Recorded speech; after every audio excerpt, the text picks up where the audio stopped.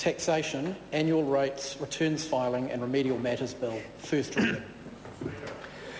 I call the Honourable Minister Peter Dunn. Mr Speaker, I move that the Taxation, Annual Rates, Returns Filing and Remedial Matters Bill be now read a first time. And at the appropriate time, I will be recommending that this bill be referred to the Finance and Expenditure Committee for its consideration. Mr Speaker, this is an omnibus tax bill which proposes some wide-ranging reforms to our tax system. Some of the proposed changes aim for greater efficiency and innovative tax services. Some deliver on changes announced in Budget 2011, and others ensure that the current rules continue to work efficiently and with greater fairness.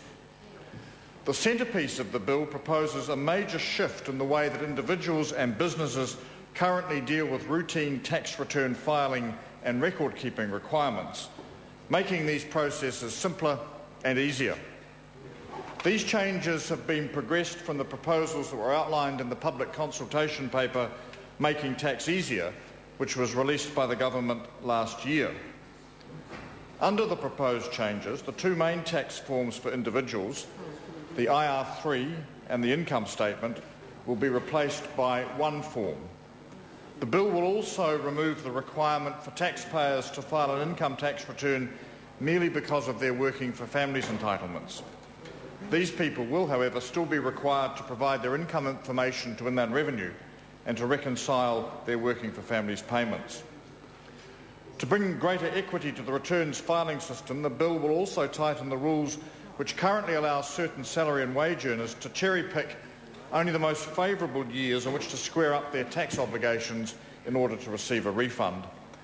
Instead, the taxpayers who choose to file a tax return will be required to have their tax obligations squared up for each of the previous 4 years as well as the current year.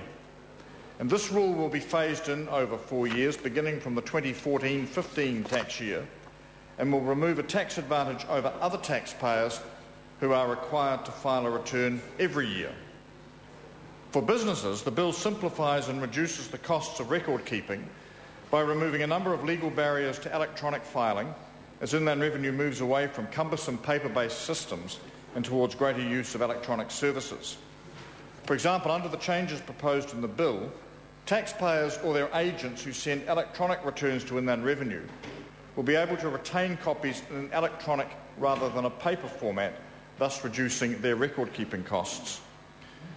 Together, these measures will make taxpayer filing requirements simpler, easier and fairer.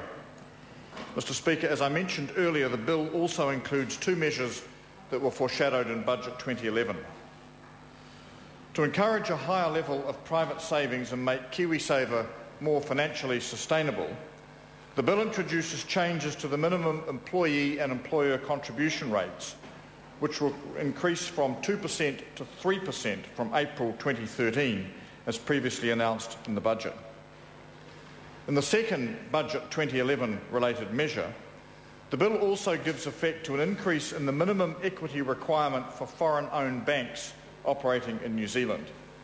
From 1 April 2012, the minimum equity rate will rise from 4% to 6%, and this change is part of the government's continuing focus on ensuring that all taxpayers pay their fair share of tax.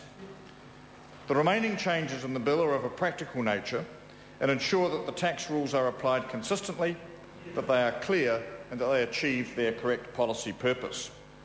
Accordingly, therefore, the bill introduces changes to give businesses greater certainty over the tax treatment of costs incurred on software development projects. Under this bill, a deduction will be allowed for expenditure on an unsuccessful software development project in the year the project is abandoned. This measure addresses the immediate concerns of businesses involved and will help to ensure that the tax rules do not act as a deterrent to investment and innovation. The bill also contains measures to change the tax treatment of profit distribution plans. Under the changes proposed, shares issued under these schemes will be treated as a taxable dividend to ensure that the tax treatment is consistent with other similar arrangements, such as dividend reinvestment plans. This will ensure that such schemes cannot be used to undermine the imputation credit rules by streaming imputation credits to shareholders who can best use them.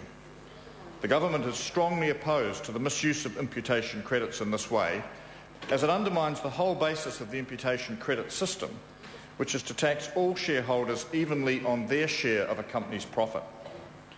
In further clarifying the rules for businesses, a number of GST-related changes are included in this bill. These largely deal with technical matters resulting from rules that were introduced last year to prevent Phoenix fraud schemes. The changes will ensure that the rules operate as intended, thereby improving their fairness and the overall integrity of the tax system.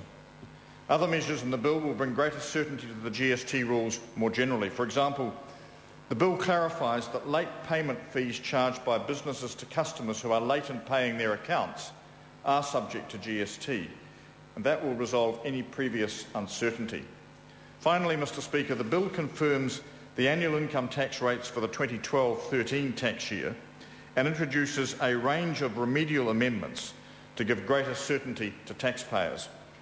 They include enhancement to KiwiSaver operational processes, clarifying entitlements to working for families tax credits, amendments bedding in the new look-through company rules, adjustments to the binding ruling and depreciation determination regulations, and clarifications to the life insurance transitional rules and to the emissions trading rules.